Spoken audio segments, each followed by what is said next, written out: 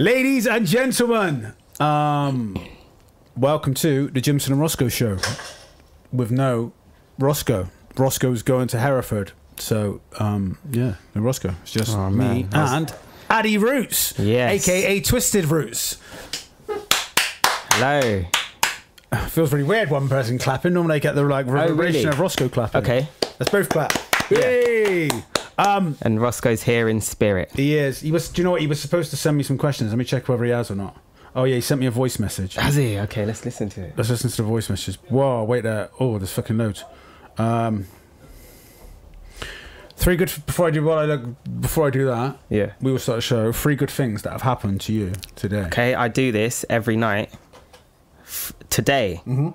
Okay, so on the way I was driving here and I took a wrong turn and I decided to turn around and another car was coming and I was mindful in the moment and the man in the other car said, "Excuse me, mate, this is a effing main road." And I was mindful, I didn't let it upset me and I just carried on my way. So that's one good thing. Win-win. You could say that was a bad thing. Yeah. You could say, but I'm choosing to take it as a good thing. Yeah, there's a lesson. Be grateful for everything, even the lesson. So if something's bad, treat it as a lesson. Because it's a chance to practice not being distressed by things. So that's one of my things, definitely. And I think there's obviously a limit to that because, like, imagine if I'd like bashed into his car. Yeah, that wouldn't be as good. I mean, they say as well, don't they? They say you've got willpower fatigue. Yes. And they say you can only so that each person's like productive at different points of the day. Yeah. It's working out when you're best productive, and you've generally got about 2 hours of productivity, and outside of that, just fucking like do other stuff, which it wears down. Which is so sometimes I'll put myself in difficult situations to test how I'm going to react to them, and I find at first it goes really well, and then after a while I kind of lose it, and I kind of digress, whatever the word is, back, and I can't do it anymore for a little while. I suppose it's like physical training, isn't it? You can do you're training a muscle. But after a while you need to rest so it can grow again. But anyway, that was one thing. What was the other thing? I meditated for like an hour today. Really? Yeah. Do you do long meditations often, or is it usually like only when I've got the time? I don't often have the time, but when I do have the time I find them really useful. And then what's my third thing? What position do you sit in you're doing a long one? If I'm quite awake and quite with it, I'll just lie down. Okay. If I'm a bit tired, or for whatever reason, if I'm a bit tired, I'll sit up straight to stop me from kind of falling asleep. Do you do that even if it's short as well? Yeah, definitely. Can't think of a third thing. That's not very good, is it? You're here. Yeah, I'm here. Yeah. And I learnt about that thing that guy was saying. What was it? Mushroom underground. Oh yeah, the mycelial network. Yeah. Mycelial network. Talking of mycelial networks, when you said about the when we were talking about the willpower just then, something I learned the other day was and they showed it on like a pretty video as well, so it made it sink in more. And like when your brain is recreating new neural pathways, if you do something once, you'll get like a strand, like this pathway, but it'll be temporary and it'll go and it'll disappear. Yeah. So the second time that you do it, it'll come back and it'll get stronger until it like permanently etches into your brain. It was like really interesting. I was like, okay. And that's how destructive behaviors can be manifested, isn't it? Yeah. Because I don't know, have you ever had an experience with OCD, like where you have to do something? Yeah, my missus gets it a lot. She has like certain ways and certain things she has to do. I used to get that a lot all the time, and I think that's like a pathway in the brain, isn't it? Like if I do this, then this other thing's going to be okay. Yeah. And then if you can kind of rewire it, then you can notice the behavior coming to the surface, and then you can just kind of ignore it, and it weakens over time. Yeah. So when did you start? Let's go into your background actually before we start fucking diving into the deep end, because anyone who doesn't know you, we met through music, innit? Yeah, man. So so a little bit about your background, like where you were from, like your upbringing, and like what led you into music. So I was born in Clapham in London, and both of my parents have had issues, and they weren't able to raise me. So I ended up, well, they raised me for a little while, and then I ended up moving in with my grandparents, and then eventually they moved down to Wiltshire. And I think because I'm mixed raced, which is not obvious. I think as a way to connect with that part of me in an area which is mostly white, I kind of got into music because it was like a thing that I could connect with. And yeah, so I think I first became aware of you when I was looking for people to make music with down here. And I saw you on MySpace. Yeah, big at the MySpace days. And I remember, because I think you were doing quite well. Like, you had a video on Channel U. Did you have a video on Channel U? Nah. You had a video or something, and not many people had a video at those times. Nah. The first video we had was... You done something. Maybe you performed somewhere. We did,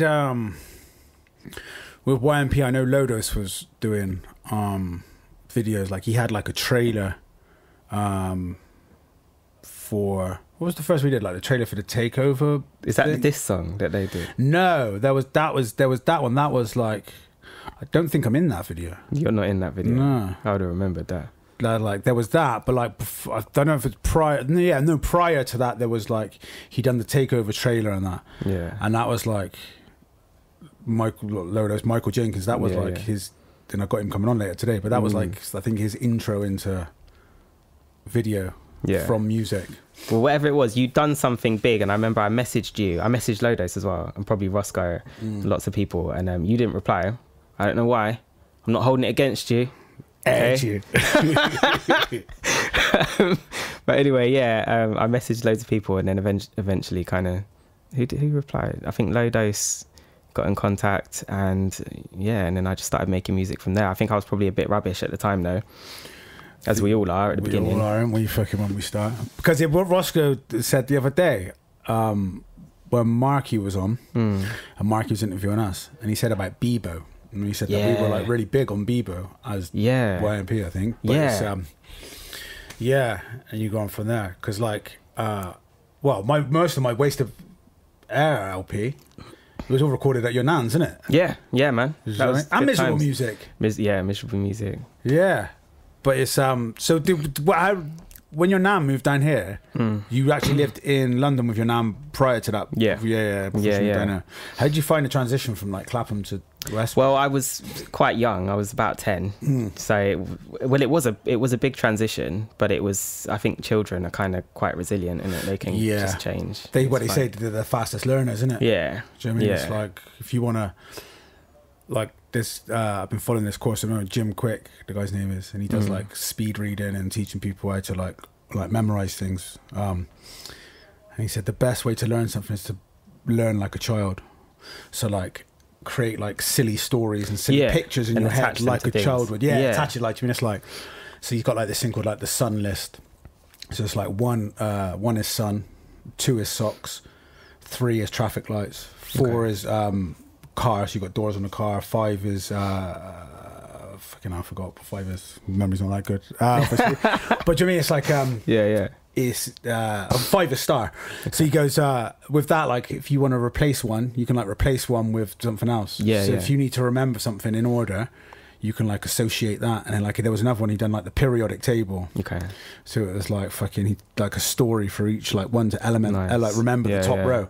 I was like, oh fuck me, just memorize the periodic table like it's without wicked. like actually knowing the periodic table. Like, but it's like that would be like a child like way of learning, isn't it? I think another really good thing to learn stuff is to have like time in between when you're doing it. So instead of doing something for like an hour, do it for like 10 minutes and then stop and do it for 10 minutes. And it comes back to that pathway in the brain, isn't it? Because keep making it stronger. And because you teach.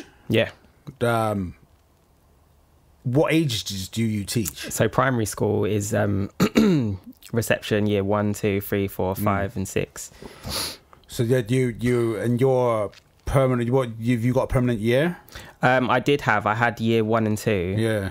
But I'm doing supply for a little while now, which is cool. So I'll have year 2, and then I'll also have 4 and 5, which would be cool. how do you find being a supply teacher? Because I remember it, like when supply teachers used to come in, it was like, yes, like to me, just like, well, like unruly. But saying that was probably more secondary school. Yeah, secondary school. Because even me, like as a shy kid in school, even me, I was like naughty for supply teachers. Yeah. But I think in primary school, kids are just, I don't know, as long as you've got good classroom management, they'll be all right for you, really. Yeah. But then again, there will be classes that are just, they won't. And you've just got to be okay with that. And then that can be one of my 3 things on my list that I didn't melt down in a lesson when all these children weren't listening to me. Yeah. Because this, when Carvel come home the other week, he was upset. Like the supply teacher, she's not a supply teacher, but she's like the assistant teacher. The teaching assistant. Yeah, so she's TA. like, she's there, but like on a Friday, his normal teacher's not there anymore. Oh, okay. But he really liked her, and then he got upset because some other girl like had a stomach ache. Yeah. And then he said that he had a tummy ache earlier on, but she kind of overlooked it. But then when she had it, like she proper like gave. Oh, so she wasn't consistent. She wasn't. Yeah, that's like, important. He like come home and he was like. He was being like really off when he got in the car. That's so important, being consistent. Yeah. And it's hard though. Yeah, that's what I said. Difficult. Like, so when I was in the car, I said to him, I was like, when he finally come out and he was like all tearful and he was like fucking really pissed off with this. Like he's like, I hate her. I hate her. And I was like, oh. How old is he? What year is he? He's 6. So he would have been like your sort of like year 1 or 2. Yeah. He's year 2. So he's with that, like I was like, okay, and I was like, I tried to explain like she probably didn't mean like to mean like. But like I struggle sometimes with just you and your sister. Imagine fucking a class full of like 30. He was like 32 actually. Wow, 32. So wow. I mean, like imagine like a class like 32. It's like wow, like we think that's something magical for a teacher to be able to hold the attention of 32 children. Yeah. Without doing it under some like draconian fucking law of like. I think kids do respond well to routine. So if you've got a few ways that you get their attention, so I do count down. So 3, 2, 1, or 1, 2, 3, look at me, or whatever. Or there's another thing I do is I do a clap. I go clap, and then they have to respond and do it as well. And then they, but you can only, they're children, so they're only gonna give you their attention for a little while because you can't expect them to sit there and look at you for like an hour. Yeah. You've got to mix it up, really. I mean, you can't really get that from adults either. Like, exactly, yeah. I would zone out. Because it's because we've had like we don't like the school system. How do you find the school system as a teacher? Yeah, I mean, like, do you find like the curriculum is doesn't give you enough freedom as a teacher? I think because I'm quite early in my career, I'm still grappling with being able to deliver it properly and as good as I like it. But I do think, because I always hear people say about school, like, oh, why are they teaching these kids how to...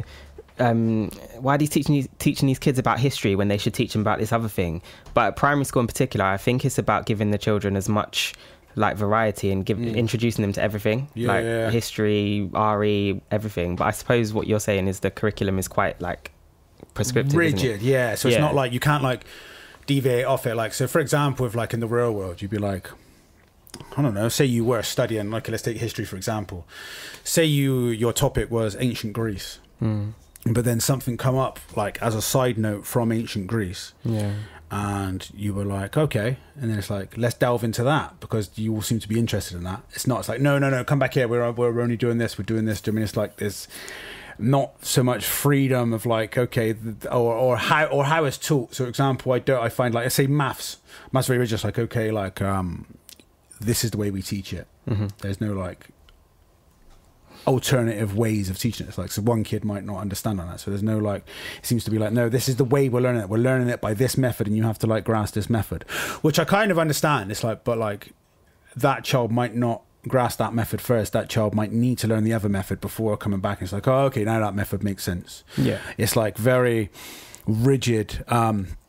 And I actually don't quite agree with when people say like, oh, they should be teaching them like life skills and cooking and stuff. It's like, well, there's always been like the role of the parent, right? I mean, it's like you should be teaching your skills. I do think financial education should be taught in schools. That's one of the things I think they should add. But yeah, it's like I've spoke to a lot of people now. It's like it's come up on the show because we're on about taking the carve out and homeschooling him. It's like just really like thinking about it now, like in the next year.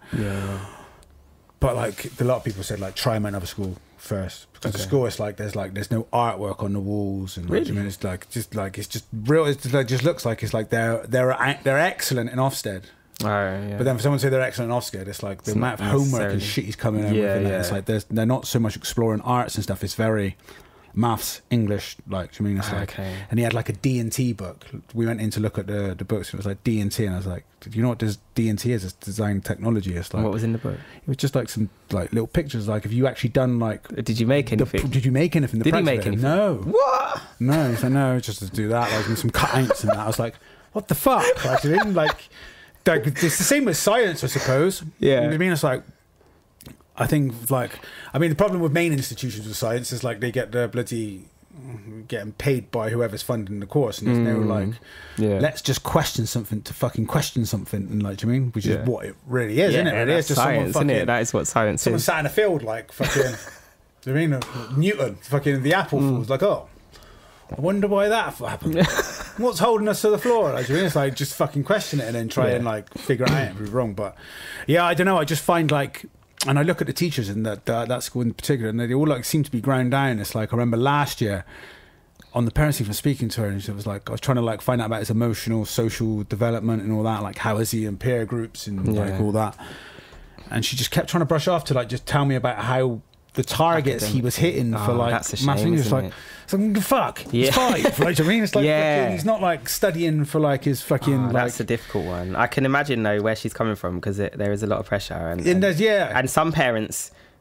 Like, parents vary so much, just like the children. So there are some parents that will come in and won't want to hear about the other stuff. They'll just want to hear about, is he on target, is he getting with this grades? Even at 5. It's crazy. So she doesn't know who's like what you're like when you're coming. And the worst thing, it was over the phone as well, because you wouldn't like to go and see him. Yeah, because that was last year for the over the phone. Yeah, COVID. I did some of those as well. It's just like the trouble with it is, at the end of the day, you're putting this is in a state-run school. Yeah, you're basically fucking giving the government freedom to fucking educate your child, and the government fucking don't really have the best interests. Do you know what I mean? I don't find. No. It's like, here you go. Here's your one size fucking fits all. Yeah. But yeah. So do you where you're teaching, do you find you have more freedom? Yeah, I do. But also, to come back to what you were saying before about if you're teaching one thing and then you find that the kids have an interest in another thing, I do think that there is, I think in primary school, there's room to do that a little bit. And I think it would even be encouraged in some schools. But I think there is certain things that you have to cover. And if you do delve off into something else, you might not have time to cover those things. And then you'll be in trouble then. Because you haven't covered what the fuck have you been doing? You're supposed to be fucking. They wanted to learn about TV. Yeah, they wanted to know about fucking, I don't know, fucking in the night garden. What do you mean fucking in the night garden? So I thought I'd give them all mushrooms. But yeah, do you know what I mean? It's like, yeah, I know what you say, because you obviously need your fundamentals and your fucking. And there is like that's really important as well. Like the things like early reading and stuff like that is so important, and it's really. As a teacher, it's really nice to see that knowledge growing from a kid. Like a kid that couldn't read and can now read is like so. Because we've noticed it quite bad. It's like recently, and like he's getting a lot quicker. And for ages, it's just like it's hard, isn't it? It's it's like when you try anything, isn't it? Yeah, you fucking start something new and like, it's all clunky and like even driving a car or whatever. And then before time, you just do it. And I try to say this to Carver. I'm like, fucking like when you get to the point and you can just like. Look at a sentence and you like absorb the sentence. You're not even looking one word to one word anymore. You can kind of go boom. Does he decode it? Does he sound it out? Yes, he's like cool. Does all like but like now he's started to get to the point where he'll like look at words like and he knows them already. And they're regular ones now, and it's starting to like sink in. So it's like the and like, and then if it's a longer one, it's like, but it's like trying to like find ways to encourage him to be his personality type to be more. You can do it. You can to be do more it, positive, rather than I can't do it. It's stupid. Yeah, like that mentality. That's difficult. Which he's kind of got. I'm surprised that because you're quite positive like that, but but I think that kind of disposition grows over time because I think we've all been like that. Yeah. Yeah. And I think it's something that you need to, like you were saying with Lodos, how did he become so conscious? He was taught it. Yeah. I think it's the same with that, innit? Like, it takes a while. And yeah, maybe, I don't know, maybe he sees that in other children, or I don't know really, but I'm sure. Yeah, because I suppose as well it's hard because you get like kids coming in, don't you? And you could have a kid who's born in like September. Yeah. And you can have a kid who was born in August July, or something. Yeah. It's like they're like a year apart, and the development, because Carvel's May, so he's so on the other end of it. Yeah. He's not like quite August, but he's still. But then you say like you got someone who's born in September. They're like, it does make a difference, definitely. Yeah, it's yeah. So it's yeah. But with the reading thing, the way to build up his fluency, and it's, I suppose it's if he wants to do it or not, is to, and it feels a bit boring, and it kind of feeds into the prescriptive thing of the curriculum, but read the same book a few times, and then he'll, because he's decoding the words at first, but the second time he reads it, it'll be a bit quicker, and then the third time, and then he'll start to sight read it. I suppose like music as well, though, isn't it? Yeah, like, for sure. You don't just like, well, you'd have to be fucking really good, but if someone just plonked a fucking like, do you mean plunk some sheet music in front of you, and it's like, go on then. Do you mean, what keys in? I mean, you're gonna have to fucking play that through a few times. I'd be like that a few months later. I'm grade 3 piano, and I'm still like that anyway. How did you do you still have lessons? Nah, you don't. You just do it. I don't even. Are you still playing? Are you not? I had lessons. I started when I was about 15, and I had this really old, really cool piano teacher, and I was really into it, and I started it because I wanted my beats to be better. Yeah. But I wasn't practicing. Yeah. And she knew as well. Like, I'd go there and she'd be like, "Oh, let's see how well you've done." And I try and blag it, and it'd be like, dun, dun, dun, dun. It's like, "Have you practiced?" Yeah. Every day. And then eventually I was just like, I just started telling the truth. She was like, "Have you practiced?" And I was like, "Nah." And she was like, "Okay, come on in." And then I did that for a good few years, you know. That was a waste of money. Because I've been practicing, I've been doing it for a while now, but I've been doing it all on, like, with playground sessions, which is like an online, like an app. But that's the amazing thing about the time we live in now. We can learn anything. Yeah. And people, like, I don't know, even just a decade ago would have paid like lots of money to be able to use these apps that we're using now. So I do like taking on new things to try and do. Wait, hold that thought. I need a piss. All right, mate. I shouldn't have fucking had that, see?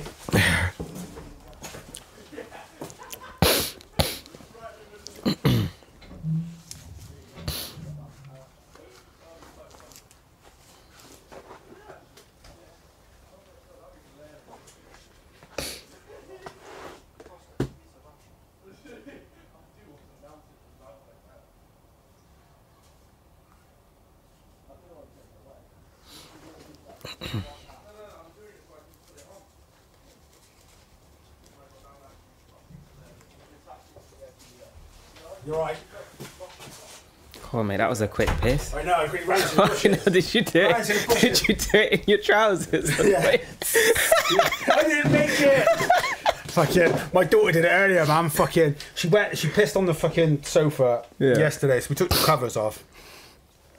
And then today she tried to get off and she didn't get off quick enough again, and she's done it on like the white cushioning. Oh, no. Where the things are drying. I was like, oh no, nightmare. But yeah, no, I've had my piss and better. Like, yeah, I had 2 coffees before I come up, and I just had that tea, and I'm like, fucking shit. This morning I had a cup of tea, green tea, another cup of tea, because I was meditating, innit? I told you I did the hour. I actually did about like an hour and a bit, but I just kept drinking. Broken. What do you mean? Because it was like you broken. You have to keep getting up to go for a piss because you drank so much tea. Well, I did like a 20-minute one. I did you do Headspace, don't you? Or you used to? I use Waking Up. Okay.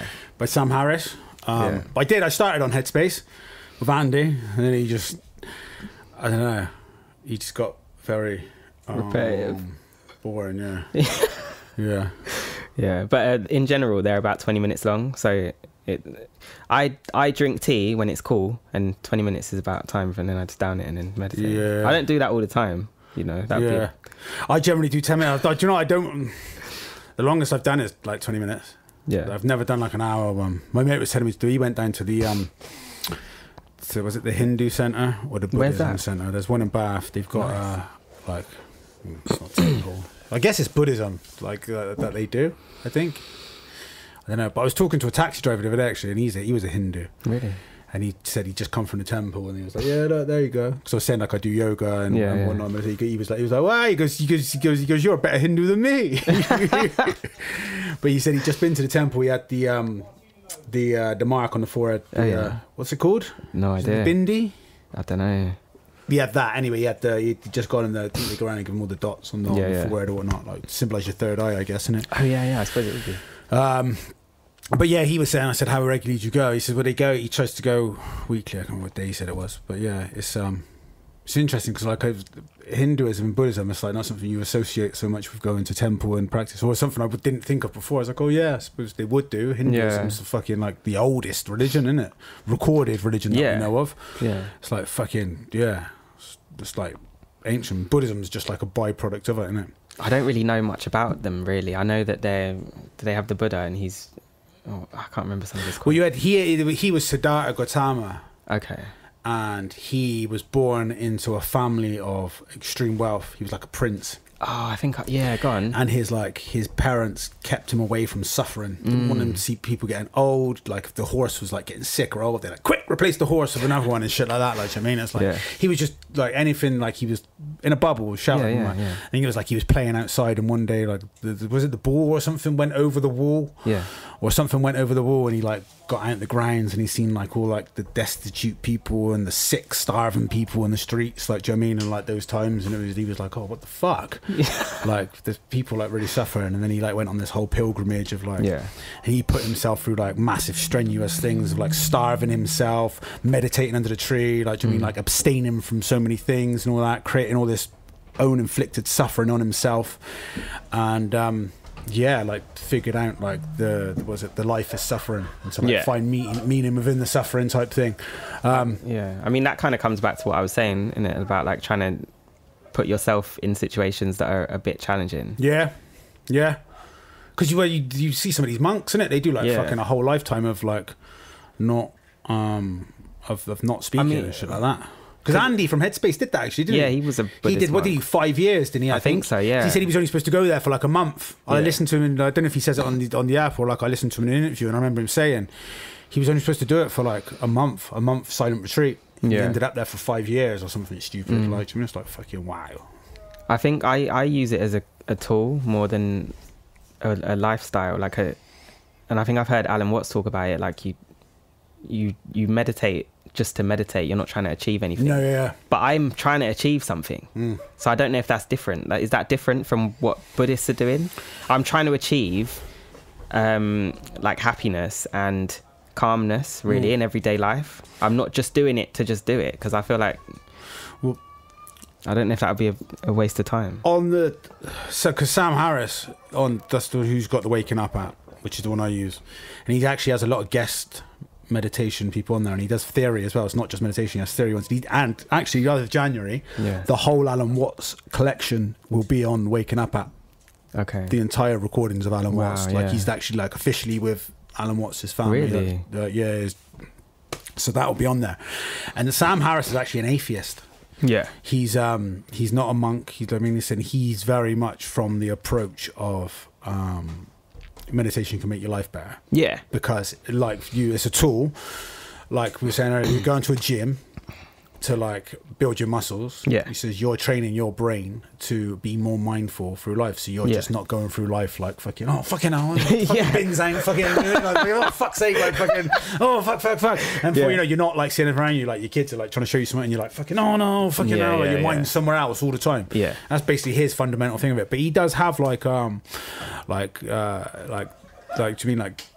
Taoism teachers and shit like on his app. It's a really good one. I find it because it's like a lot more like depth and scope. And he's even got David White, who's a poet, and it's just him reading out his poems for like one of the sections and shit. I mean, but he does like the metta, loving kindness as well. Every time, and so you get your daily meditation, which is a daily guided meditation. Obviously, you got your normal timer on there. Then you got courses on there. You got like a guy who like specializes in stoicism. Okay. So he does like that. There's the headless way, where the guy, like talks about like imagining like not what you see as the world is where your head should be. So like this is like your head type thing. It's like on the snap of your fingers, like fucking. Yeah, it's that one took me ages to wrap my head around. Yeah, so we've spoke about that one before, but I still don't really get it. I might have to spend some time. For me to try and explain it, it's hard because it took me so long to get it yourself. Get my head around what I was like, what do you mean fucking see my own head? I don't fucking see my own head. But then like he'll also say things that remind you then, like when you're getting angry with yourself, you're like, fucking do it, and then you get winding yourself up trying to meditate. It's like getting angry, it's like, oh, I'm not doing it properly, I can't focus on breath, and like you get across like, well then the goal is to notice or listen to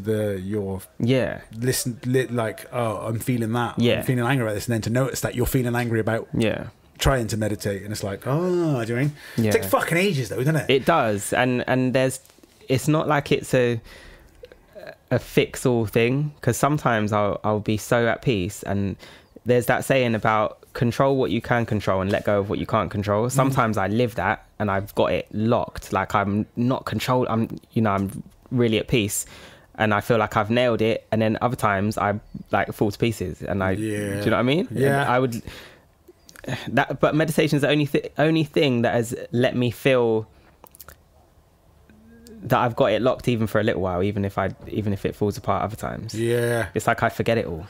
Do you know, I've read a really interesting quote today by C.S. Lewis, and it said, if you notice that day to day nothing changes, but look back over time and everything's changed. And it's the same, I suppose, what you thought you just saying then with meditation. Do you know what I mean? It's like we don't notice the day to day improvements. So true. But then true. you look back, like you're saying then about the being able to notice yourself in these situations or whatever.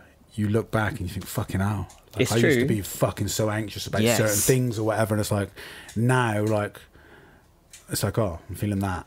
What do you mean? It's like, and it didn't happen all the time, but like it's fucking a lot better, and you do but it's over time, isn't it? Yeah, because even me like 10 years ago I was like a anxious bundle of nerves. And you're right actually, because compared that to now it's very different. And maybe that comes with age as well.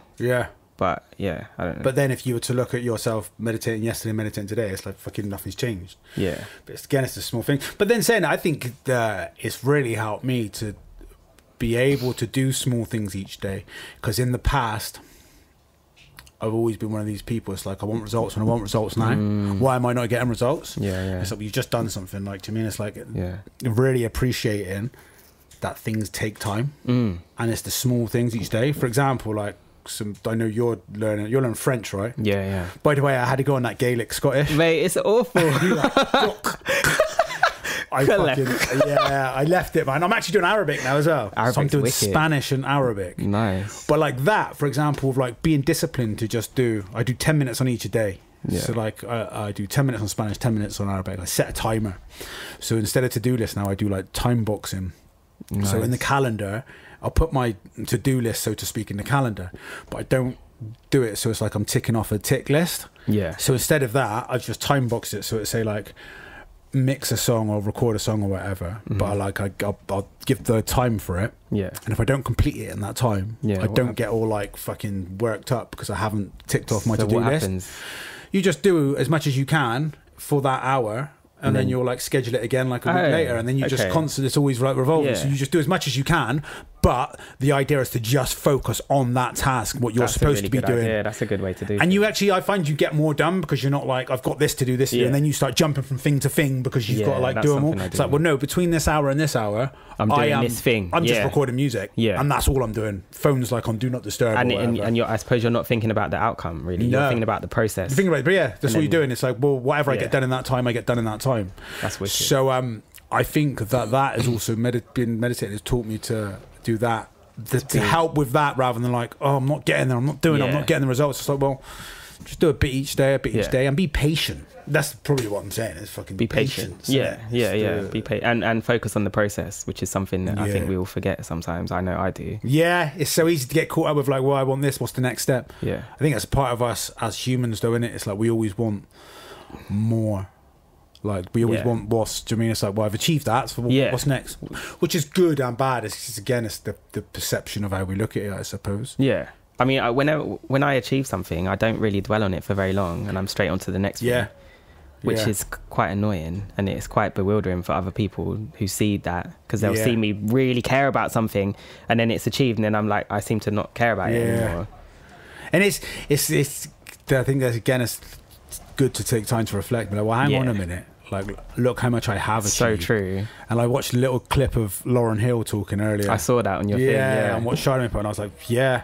It's like, no, you don't know me, because I didn't know myself then. And like, you could see someone like 5-10 years later, and I said, what about, like, just like, well, you didn't expect that person to change. The person's so forever true. changing. And it's like, you should be trying to grow. And there was another one I seen with about how you can't always help people and pull people up to their next level of their life, but because there's some people just don't want to, and you can't, that can't be forced. But a bad person can always drag down a good person. That can always happen, whether the good person doesn't want to be dragged down or not. So what's the solution to that? Is that just to know who's bad, or who's... Guess so. I guess it's, I don't know, it's just who's bad vibes. Yeah, listen to your gut, innit, I suppose. The gut is important, man.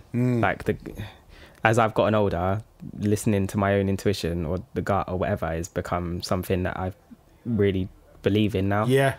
And you can get the gut feeling mixed up with just fear, can't you? Because sometimes it's like getting out of your comfort zone is scary, and you might feel like your gut is telling you not to do that. But I think that there's a difference. Do you think there's a difference? Yeah, I think there is. I think it's I don't actually think it's your gut that's telling you not to do it. I think it's your head that's telling you not to do it.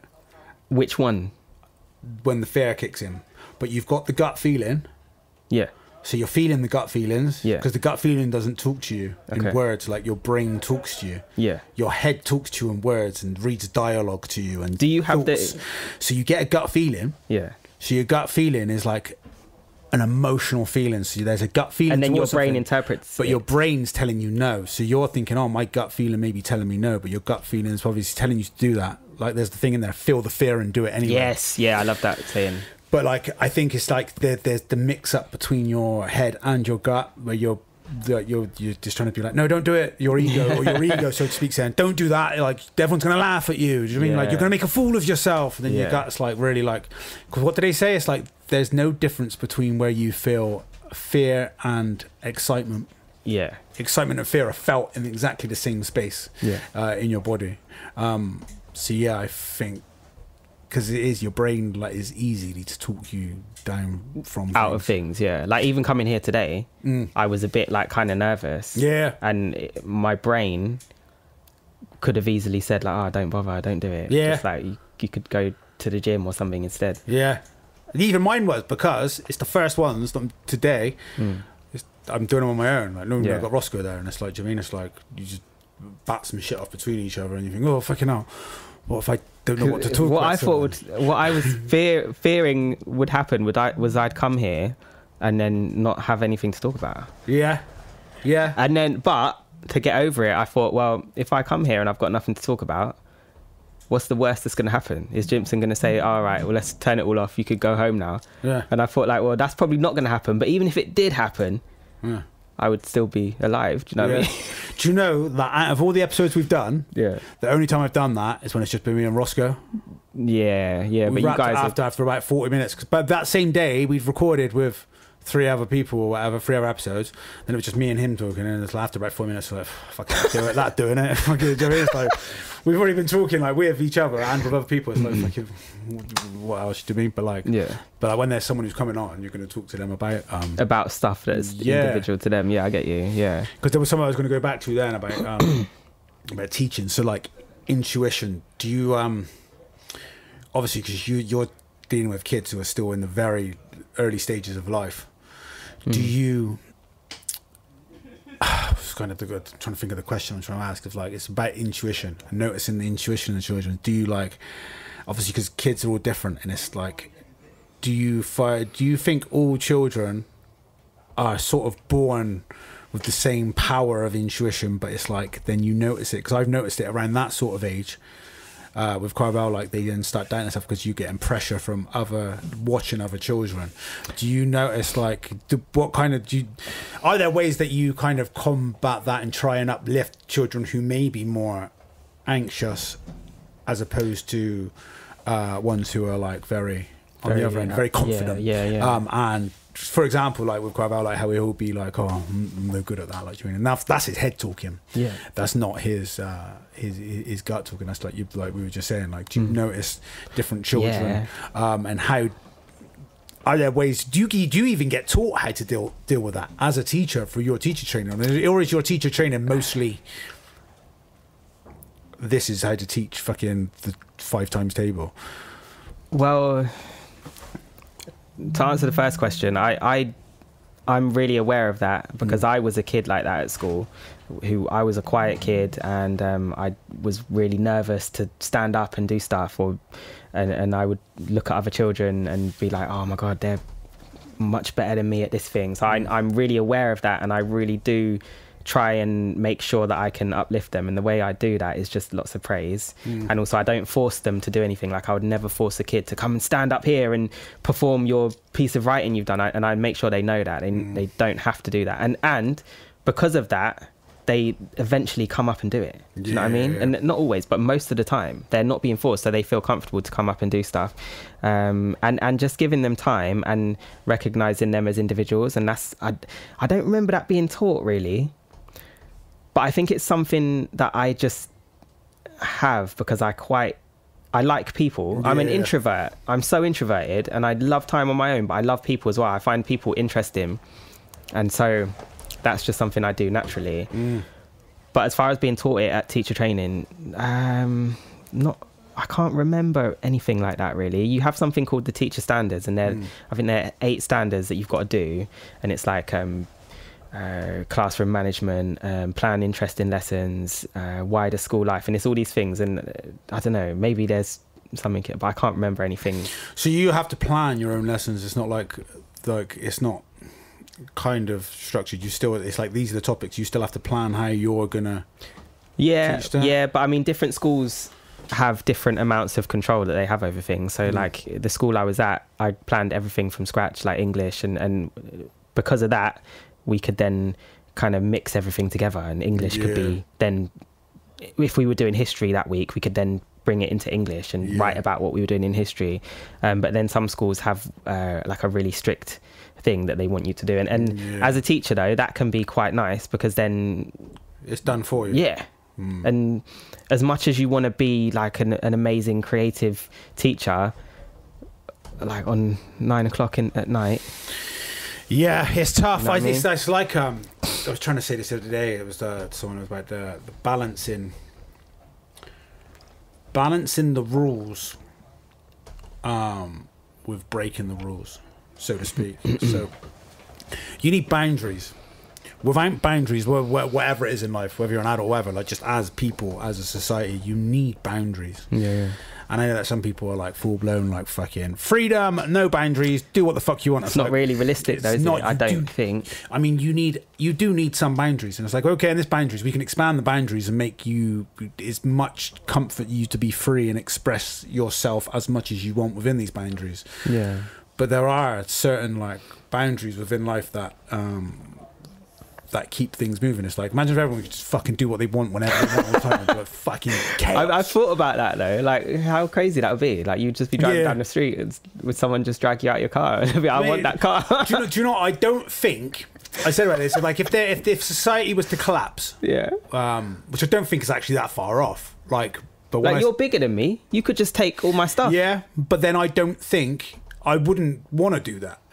Do you know what I mean? Like, it's like, and then like the way I look at it is like when you look at like the places that have come under like natural disasters and shit, you don't like see like them all out looting and fucking robbing the remaining things. They generally band together and be like, shit, those people, like there's someone trying to, they're right, okay, let's hold it together. Maybe we can build a shelter here. So I think people are inherently good. I just think in times of when people have got more, they then become bad. Selfish. And there was a thing I seen the other day about Christopher Columbus when he got to the Americas, and he was saying about the Native Americans, and he was saying, it's fucking the writings that he wrote, like you should read it, it's so fucked up. So he's writing about how these people are the best people that he's ever met, and they're so genuine, so kind.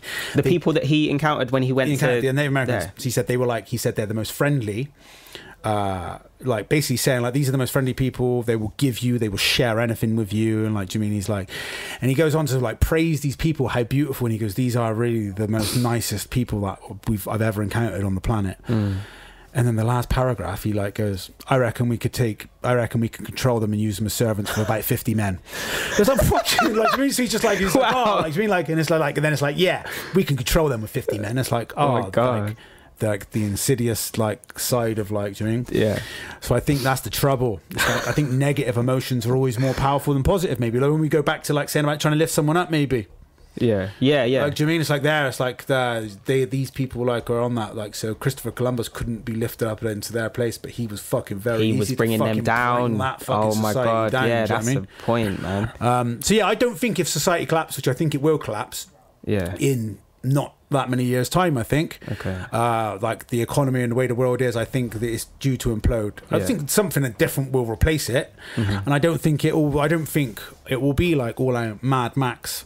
Do you mean? Generally, fucking societies band together, small communities come together, and they generally are good. I mean, if you go back to like what we were like as fucking hunter-gatherers, like, do you mean? Like, I think it would probably fucking get rid of a lot of people that are fucking really lazy and do try to just come along for a free ride, like, and just like fucking around, basically only for their own gain. Yeah, because you couldn't really be that way, could you? Nah, not in like a doomsday fucking scenario, or like, do you mean, it's like, no, you kind of need to be like, there are times that you need, because otherwise people will. It's like, do you mean, it's like you will quickly be fucking outcasted from people because you're taking the piss. When people are like left themselves for a small community to fucking run it, I think it'd be like, oh, fuck that, like, do you mean? And you do genuinely.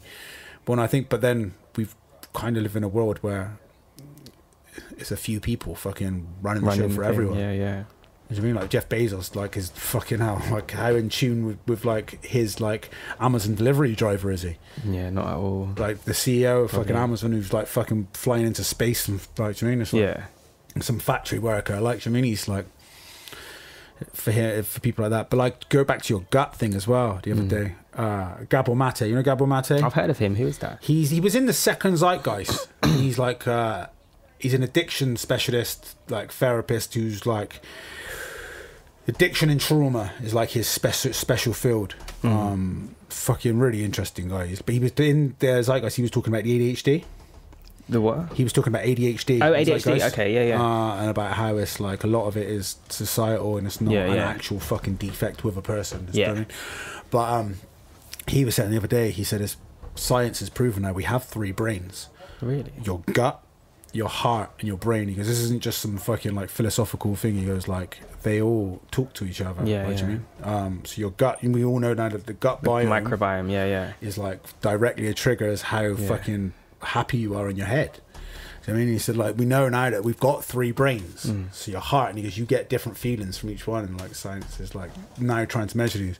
And then he goes, but then he also said about love. He said you can't put love in a test tube. He said, but like in modern science, love doesn't exist because there's no way of proving that it exists. There's no like, do you mean? There's no way to measure it. There's no way to measure like fucking how much love. And he goes, but you name me a mammal that doesn't need love to survive. Yeah. Penguins are fucking mammals, aren't they? I'm gonna make myself look like a twat now. I don't know, but yeah, probably. But like, do you mean like elephants? Yeah, I get you. Humans. Would you monkeys. Say it's love though? Yeah. Like as a human, I think you need love, praise, to survive, right? Yeah. Because you're being praised by you should be around people that uplift you. You shouldn't be around people that put you down. And if you look at people that are constantly put down in these environments, and they are a dysfunctional human. Do you know what I mean? It's like if you're born into like it's very hard to come from a broken background and flourish without praise and trust and without love something, without some trigger, isn't it? Yeah. And it's generally a lot of these people, sadly to say, they're born into broken society, broken home. Cycle repeats. Yeah, I get you. Yeah. Where if you had someone who's like encouraged, loved, and do you know what I mean? It's like it's okay to fail. Not like, fuck are you doing? You broke the fucking glass off the fucking side and like proper come down on someone. It's like, and they need it's only a fucking affirmation. accident. It's like, oh, fuck's sake. It's like, all right, it's okay. Do you know what I mean? Because everyone will probably react. Well, not everyone. You might have some like proper like, it's okay. Straight from the get-go. But say like, I don't know, my child like broke something or smashed something. Yeah. Like, oh, fuck. But like, it's all right. It's okay. Yeah, You know what I mean? Then you come down, it's like, okay, it's an accident. It's like, come and help me clean it up and like let them see it's an accident's okay. You're not going to be fucking punished and like go to your room. But like, some you know people are, innit? And and it's that kind of thing. But like, that's just like a normal thing to happen. But then if you've got like I didn't see it. Like I banned myself from the news, but you might have been more clued up on it. But the child that they neglected recently, that was all over the press. Yeah, I tried not to look at any of that because that was really... See, I only heard it from work. Like someone like was talking about it like on break at work. And like, did you see the thing? I was like, yeah, no, it's cool. I was like, yeah, I fucked up it was, and it's like, yeah. Do you mean it's like in the depths, the insidiousness of like some humans. Crazy. But it's. I wanted to talk to you about affirmations. Do you believe in affirmations? As in like self manifest, manifestation. Yeah, I do. You know, we on the Louise episode we spoke a lot about that, and because this is what I wanted to ask you. So I've done them, but I thought a good experiment would be doing the opposite of them. So instead of being like, I am amazing, I am the leader of my domain. Yeah. What if you did the other ones? Well, I'm a cunt. Yeah. I hate everyone. I'm bad at everything. My life is shit. But it's true. What would happen, do you think? Because that would be proof whether they work or not, wouldn't it? I think if you constantly did that and you said that to yourself, if you gave yourself a bit of time each day to say those things to yourself. What, the bad things? Yeah. I think you would slip into depression.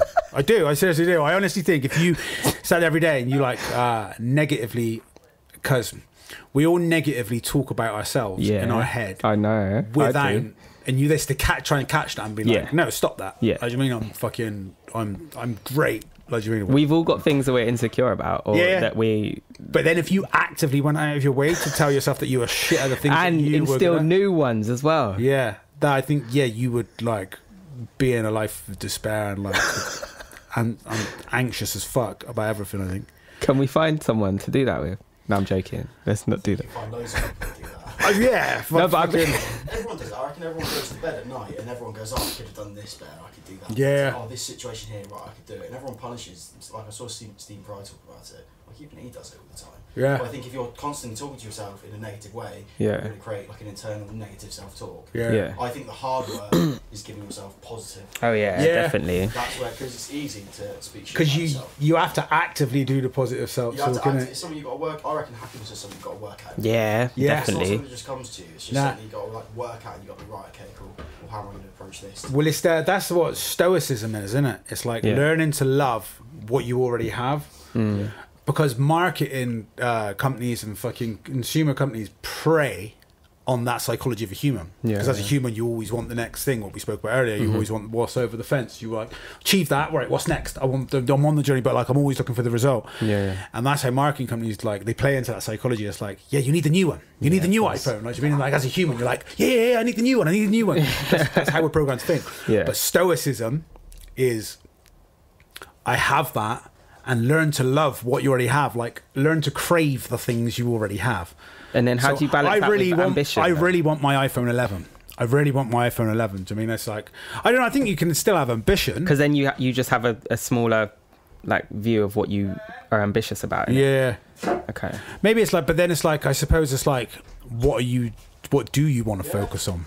Yeah. Because I think like progression or whatever can still be attained as such thing as like, but then like not just wanting things because the sake of wanting things. Do you know what I mean? It's like learn to love the things you already have, and then you wouldn't probably want to. I mean, you'd still want to like. It depends what you do. Like say, let's take an artist for example.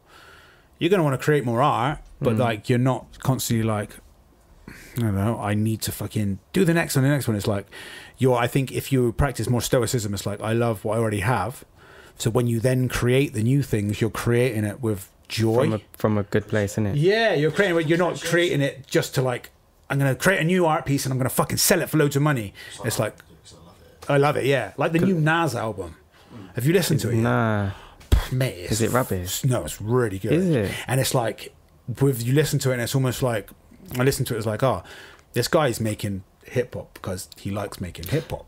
It's like he's kind of like of all the most recent place. albums. It's like, well, he's been making hip hop for fucking however long. Like, what was Illmatic out? 95 or something. Yeah, do you mean 94, 95? I was thinking about this earlier because when I first started making music, I was making beats, and I think the main motivation was that I wanted people to know I'd made this wicked beat. Yeah. And if I made music now, it would be just to make it. Yeah. Whereas back then it was mostly to be seen and validated. Yeah, be validated. And to have people being like, oh yeah, he's really good and his beats are really good and stuff like that. So yeah, I get you. It's yeah. But like if you're happy with it yourself, and it's like the enjoyment of making the music and sitting there, or the journey of like learning to play the piano, for example, or learning a language. See, that's where I went wrong. I didn't care about the journey. I just wanted for the grades. Yeah. Be better at making beats.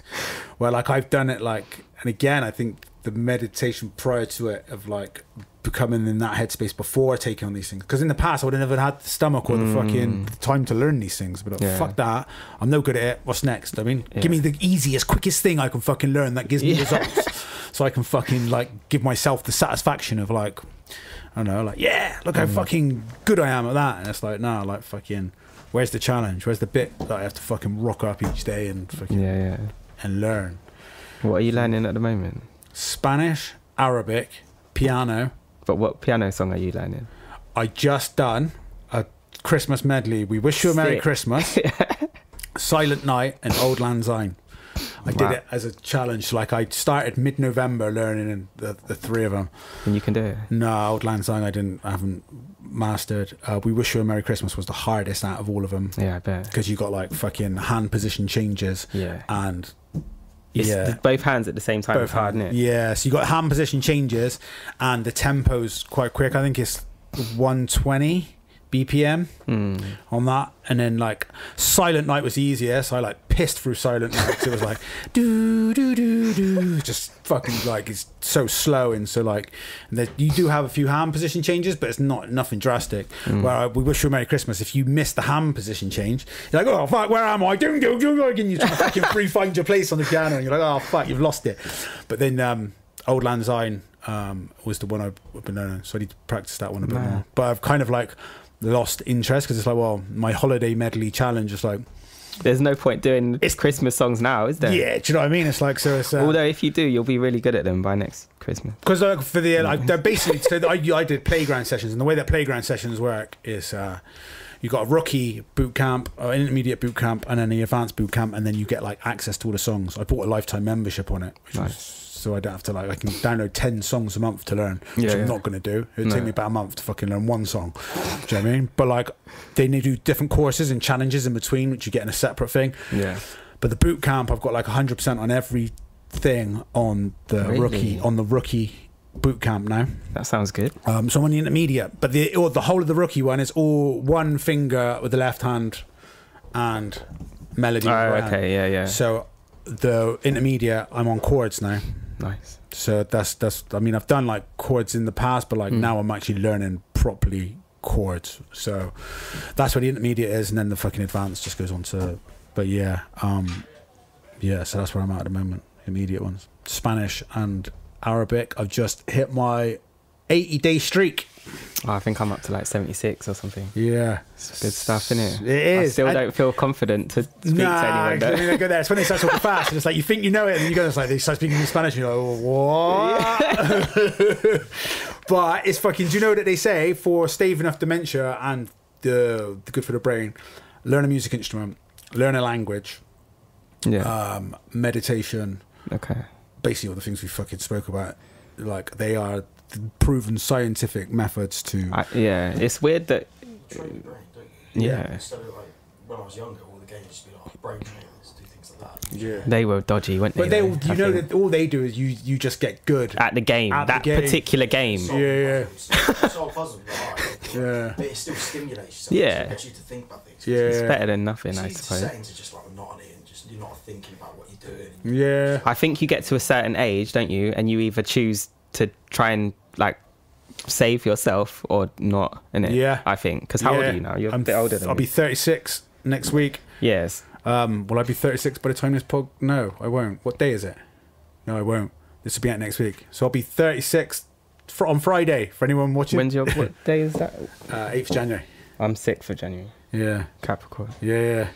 So yeah. Well, you the same age as me then? No, I'm going to be 33. But I think the 30s okay. are the times when you kind of get into a lot of that stuff, innit? Sometimes, not everyone, obviously, but yeah. Because then you kind of have a quarter life crisis or not a midlife crisis. Yeah.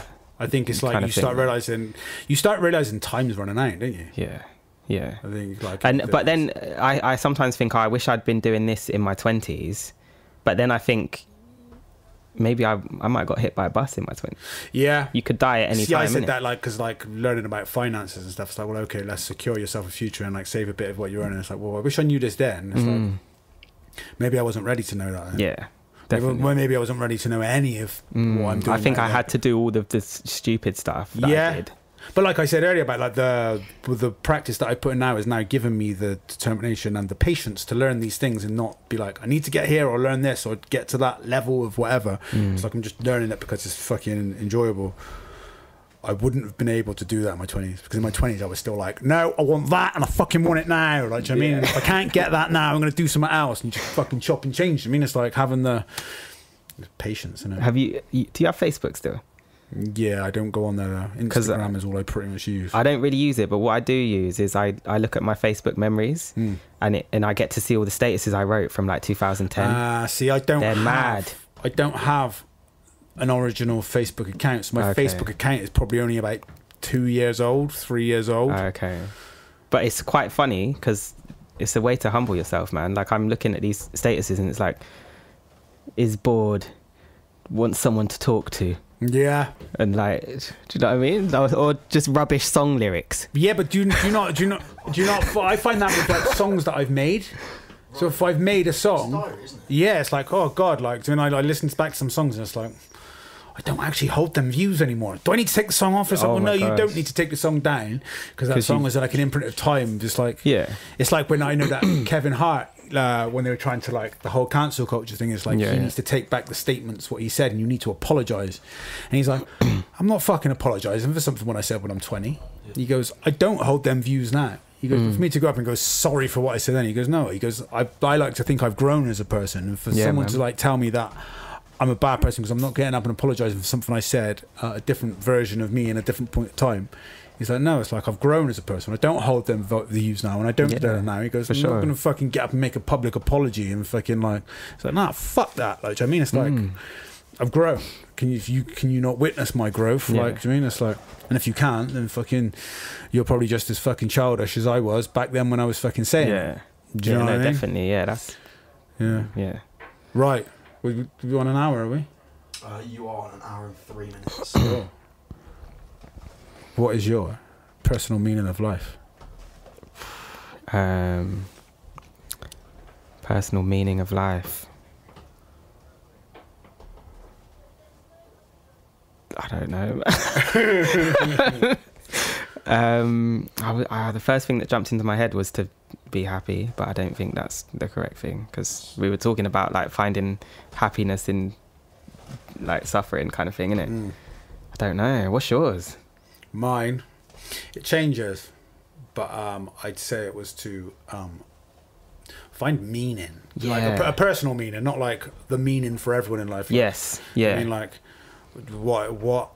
finding yourself a purpose, even if the world like is fucking crumbling around you, to find purpose in that within your own life to make you want to get out of bed, make your bed, fucking, I mean, go out and be the best person you can be, not just for yourself or selfish gains, but for the immediate people and the extended people around you.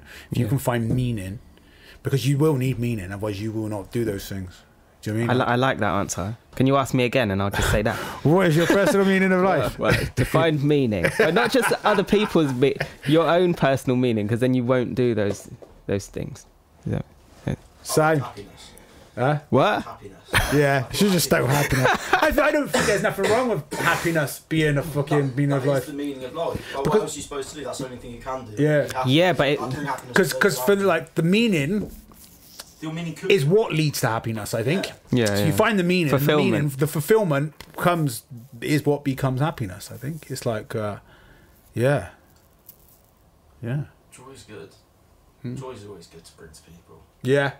Other people. Yeah, because you can bring joy onto yourself by bringing joy to other people around you, finding your own little ways of doing things, just appreciating small things. So for that, on that note, it's like if you go to like a checkout, right, or a cashier, and when you pay her, you've got a big smile on your face, right? A genuine fucking smile. I don't know. Say, for example, say you've been in the queue, and your child or your missus or whoever or someone's just made you fucking smile and laugh. And then when you go to have your interaction then with the cashier, that true smile, even if it's just a smile of like, hello, like meaning you're happy, that exchange for that person, even though they're not laughing or happy at the thing that you have been, is a ripple outwards. And they can, that, I think that effect like ripples outwards. Like your happiness and your joy is, But then what if she gets hit by a bus?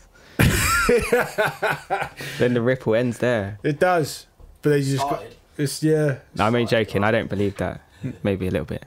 Yeah, but I think that's bring happiness on top. Like it's really easy to be like, oh, how you doing? Are you having a good day? Yeah, it completely changes that person. Yeah. For anyone that's like worked in retail or worked in a bar, like you just like, well, you can look at that person and go, that's a person, they're experiencing their life, like yeah. It can be shit, don't add to it. That's a good point. Yeah, that's a good point. Something to lift up from that.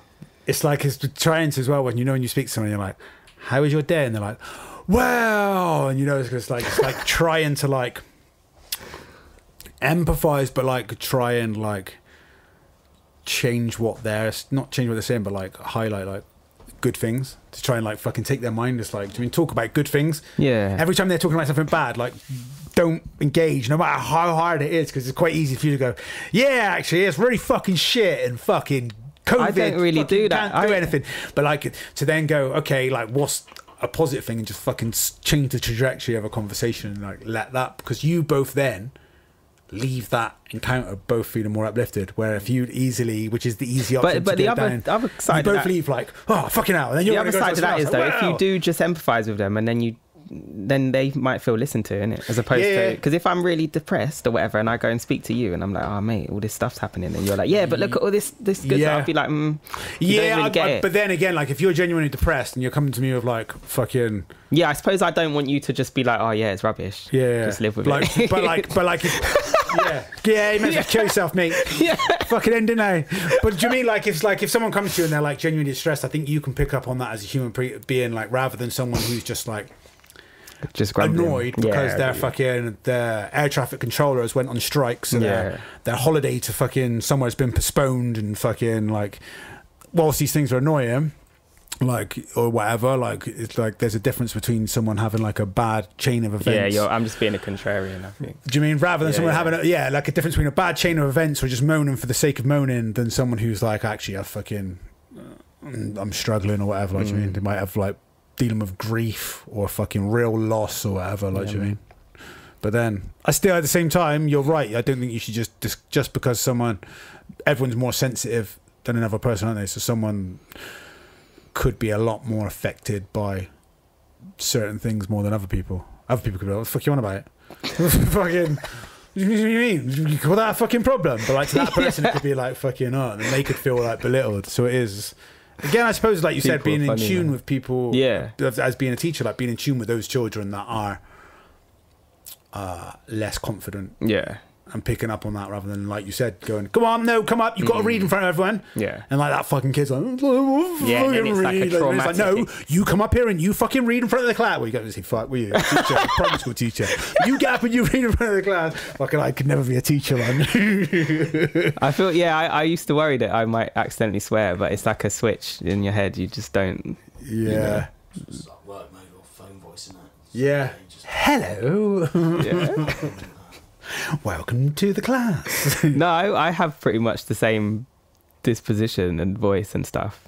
I just don't. I don't know. I just don't swear. But I don't swear anyway. Do you find it controls you every day? Because I'm like, you can switch off swearing. It's like, I don't actually just need to. Yeah, I haven't sworn during this whole podcast at all. No. Do you want to do it now? No. Volume up. Since having kids. I never realised how much profanity was in the music that I listened to. Same here, it's bad, isn't it? But I don't know if it's that bad, to be honest. Because I used to watch South Park at like 10, and it never harmed me. Have you seen the trailer for the post-COVID one? I think so. Have you seen it? Is it? I've never watched it. Like, Never watched South Park. It's my favourite TV show. I saw there was like a video game where one of them had like an alien stick a massive dildo up on that. Like, I was like, oh, right, so like fair enough. Yeah, I've never seen it though. Like, they're very how on old are point you? with everything. 22. Oh yeah, you're too young for it. But even like the modern ones that they're bringing out now, they're very in tune with the political spectrum of how the world is. Yeah. They're like on point, and they've done a post-COVID one, and I haven't watched it yet. And I really want to watch it. They're all grown up. Oh really? I got to see that. Cartman is a rabbi. Oh my gosh. And like Cartman was always like, he would always take the piss out of like Kyle for like being a Jewish, Jew. yeah. And like he would like always like, do you mean it's like for him to be a rabbi, it's like almost like the ultimate fuck you to Kyle, and it's like, Yeah. oh my god. Like, do you mean it's like, but they're all grown up, they're all adults, and yeah, That sounds amazing. And Butters is like an NFT salesman, like he's like. So they're like, they go, there's a little trailer of the clip, and Butters is in the fucking, he's in this cell, and they go into like grown up Stan and Kyle go to see him. Yeah. And they're like, they go, and he's called Vic Chaos, and they're like, they speak to the doctor before they go, and he goes, yeah. And they're like, they got the dramatic music, like, after COVID, when all the other children were allowed back out to play, his parents wouldn't let him back out to play, and he kept in his room, and he was under house arrest for the whole time. And like, he's like reeling off like these, like, you know, on YouTube, it's like, you can make fucking $40,000 by investing in a buy-to-let with no money down, sell some NFTs, invest in crypto, and it's like all these adverts in it. Yeah. And he's like one of them, and he's like, I can make you a shitload of money, and it's like, Butters is going on, he's like, yeah, NFTs, and when he says the word NFTs, it's like the trigger, and they come in and like, start spraying him with like and like the mental home, they start beating him, and that it's like, oh my god, they're so like in tune with what was going on. And he was like saying, so there's another one like with like immigrants are like coming in to take all their work, but the immigrants are from the future. They've worked out how to create a time machine because there's no jobs in the future. Oh, I think I've seen that one. Yeah, they're coming back in the past to like fucking, and they're like, it's like they have this like, I know how we can stop them. We all become gay and fuck each other, and then we won't ever reproduce, so they won't like there will be no future in that. Or I coming haven't back. seen that one. And they're like, there's like a massive pile of blokes. They're all having this massive gay orgy. It's like so like it's fucking genius. Like, do you know what I mean? It's pure genius. It's definitely a kids program. Yeah, but yeah, cool, safe. That's it. That's it. Cool. Ladies and gentlemen, Addy Roots, aka Twisted Roots. Bang, clap. That's weird with one clap. Yeah, safe. Do you know, you should get Damien Badger on here. He's supposed to come on. He'll be interesting. He is supposed to come on. Roscoe. Oh, fuck, we forgot to listen to what Roscoe said. Question one. Charles Dickens or Roald Dahl? Oh, we stopped recording? No. We're still recording. I don't stop. One's got to go. Roscoe. Alright, Aiden. Question one. Charles Dickens or Roald Dahl? One's got to go. Go. Charles Dickens or Roald Dahl? I think probably Charles Dickens. It's got to go.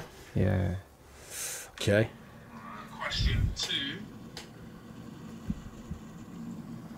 Wiley or Dizzy Rascal? Well, as in one's got to go. One's got to go. Dizzy Rascal. I love gotta go. Wiley. Okay. Wiley's wicked. Yeah. Question three.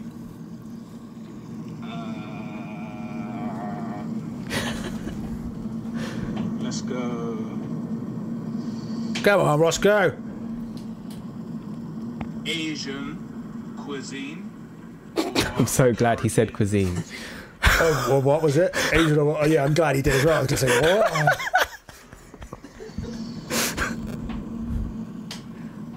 Asian cuisine or Caribbean cuisine?